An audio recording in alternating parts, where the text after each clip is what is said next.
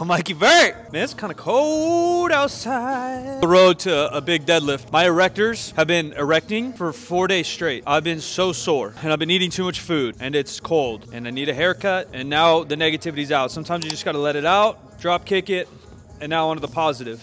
We're getting stronger, although not where I want to be. I'm tightening up my diet. We're going to be in the middle Shreds Life, so then we can go Shreds Life in January.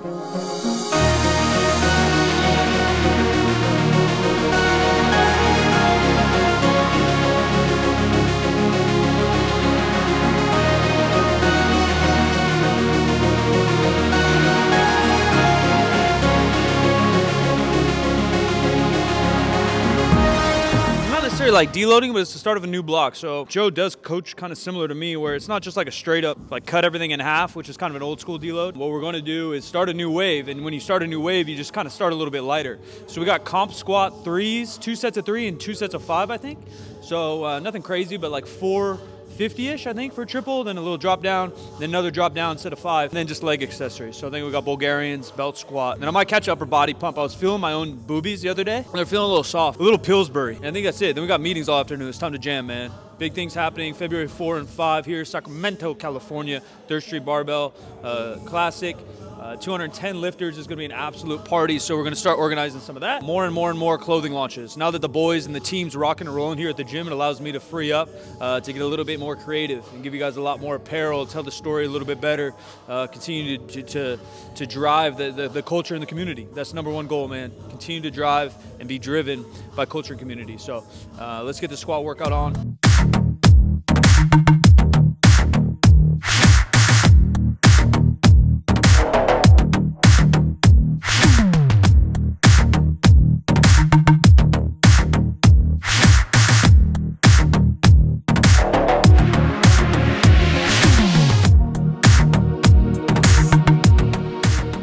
People think that they gotta like do nothing to rest up for stuff.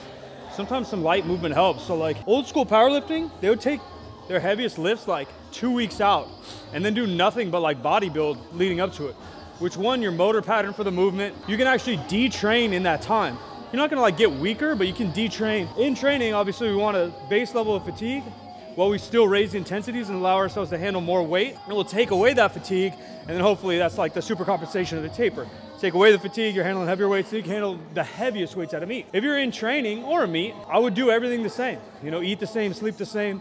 Hopefully, if you're taking yourself seriously, you're tracking your food to some extent, your protein and your calories are consistent, your sleep's consistent, your warm-up's consistent. The same thing I would do today, which is like a light day. I would warm up, move around, think, eat, sleep, act the exact same way as if I had a PR today. And that's kind of the key to all this, is repetition and handling lighter weights the same way you're gonna handle heavy weights. I think if you program like perfectly, there's obviously gonna be waves. And I've said this in the past, I think like the term deload and all that's a little bit overrated because everyone thinks they get a little bit tired or the performance doesn't like skyrocket. They're like, I need a deload, I can't handle this much volume. And then they go and do 10 sets of 10, and then the next week they're wondering why they're not progressing. We're like, just like progress is kind of irregular, I kind of program that way with like these, I think about it as like a paintbrush. If y'all want to get a little nerdy, you guys ever do some water painting? And you paint one, it's kind of see-through, so then I'll paint like a little bit more in another wave, and it gets a little darker, and you just like fade it into itself until we kind of taper into what we're doing. And Joe hasn't given me the master plan, but he gives me an idea what's going on, and I think that's kind of how he works too. So yeah, like today was, last week, this very day was a 470 pause squat for 3, which is quite heavy. Today it's more just triples, comp squat. And then so it is like different, but it's not crazy different. I was at 470 and now I'm gonna be at like 430, 440, right? So it's not like we just cut it in half and cut the volume in half. The volume's around the same, and it's just a different exercise. Yeah, all out singles, probably comp style. I think the top pause, just off the top of my head, but I think the pause, the heavy day deadlift, it's a pause single and then regular down sets. And the other deadlift day is like 6x2 at like 480 or something kind of heavy. So, you know, it's just slowly that kind of ramp up, up, down, up, down, up, down. I don't know if that made sense, but yeah, I mean, most coaches know how to manipulate fatigue, and that's all we're doing. We're manipulating how we handle fatigue, when to rest, when you need to train under fatigue, and then when you need to be ready to perform your best, because that's the sport of powerlifting. How do you represent your strength perfectly in 9 attempts on a singular day? That's the sport. I know that makes it sound less cool and sexy than, no, I just want to get strong and lift heavy weight. But that's literally the sport. Representing your best strength in 9 attempts on a singular day. And so when you program, you're trying to set it up for that.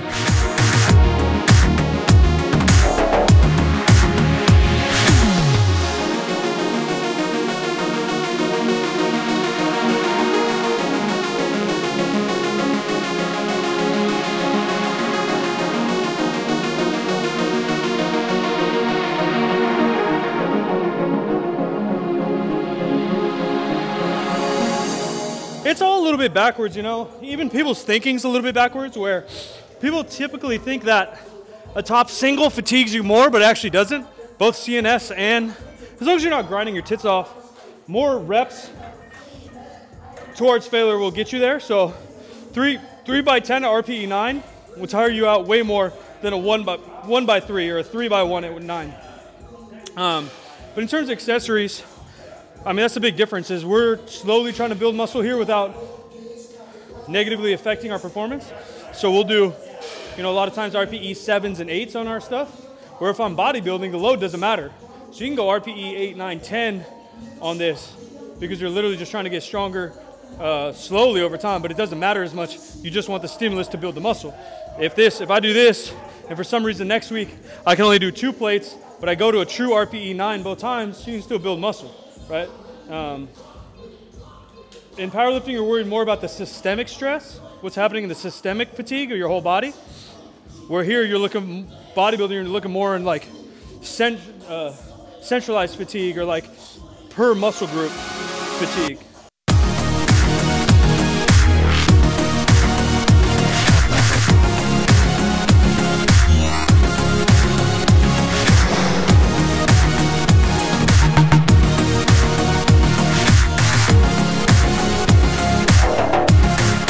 Tired, man. I know I promised Twitch streams. They are coming. Twitch.tv/silentmikke with 2Ks. Be sure to follow, come hang out. Do videos every Monday, Thursday. Appreciate you guys so much. The channel's alive and kicking. We're getting to 160,000 subscribers, which I think is an all-time PR. I think before CBS come on, my height was 159, and we're creeping to that.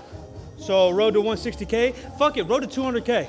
Never been there close. Let's hit it. Tell your friends, share this video out. Enjoy the journey with us, man.